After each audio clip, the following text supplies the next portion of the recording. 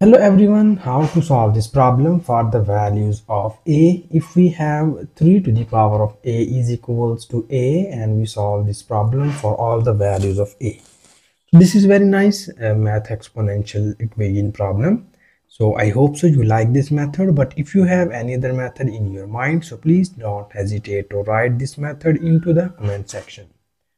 And now we move towards the solution of this problem. So here this is exponential equation, so that we have variable appears into the exponent. So here first we need to remove variable from exponents. For this we need to take natural log on both of the sides, and when we apply natural log it will be written as log of 3 to the power of a is equals to log of a. And further in the next step we use here the nice logarithmic property. You know about that. If we have log of x to the power of m is equals to m times of log x. According to this rule of logarithm, we move the exponent of this term into the front of this log, and after moving this before log a, it will be written as a times of log 3 is equals to log of a. And now here in the next step we need to move the variable terms to the right hand side and the constant term to the left hand side. So here we have this is a be the variable term which is lies into the left hand side.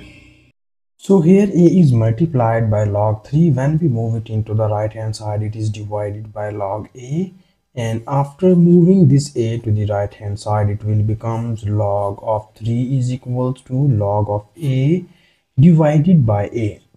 So here we use the logarithmic or exponential property, and we know about that. If we have a number that is a, if we focus on this a, if we apply log and anti-log at the same time on this a, it will be written as e to the power of log a, because this log and e are cancelled out by each other, and we will get here this a only.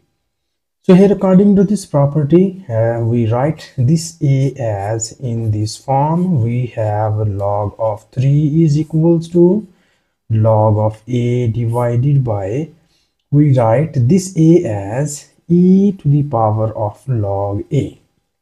And now here in the next step we need to move this log a to the upsides, and here we know about that. If we have 1 over e to the power of x, when we move this term to the upsides it will becomes e to the power of minus x. According to this division property or fraction property of log, so we have when we move this term to the upsides, it will be written as log of 3 is equals to log of a is multiplied by, when we move this term upward, it will becomes e to the power of minus log a. And further in the next step, here we need to apply the nice Lambert W function. You know about that, this function.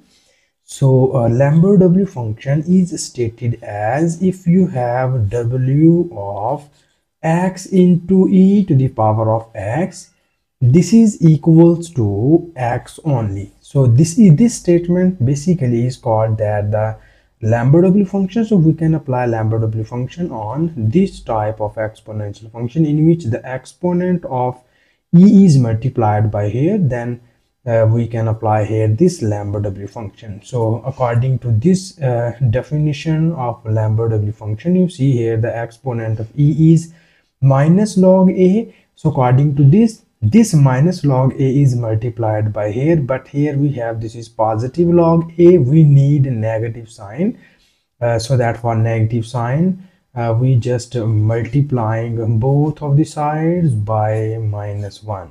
So when we multiply both of the sides by minus 1, it will be written as in this form. So we have this is minus times of log 3 is equals to minus times of log a is multiplied by e to the power of minus log a. And now here we are ready to apply the Lambert W function, so that we apply here this W function on both of the sides, and it will be written as W of minus log 3 is equals to this is minus log A is multiplied by e to the power of minus log A, and here in the right hand side we also apply this W function. So by the definition of this Lambert W function, the output of this type of function is the exponent of e. So the exponent of e is minus log a. It means that the output of right hand side will becomes minus times of log a, and in the left hand side we have this is w of minus log of 3. So here we need to find the values of a, so that's why we need to remove this minus log from right hand side. So first we multiplying both of the sides by a minus 1 in order to remove this negative sign. Okay, so when you can multiply it, it will be written as minus times of minus log 3 is equals to log of a.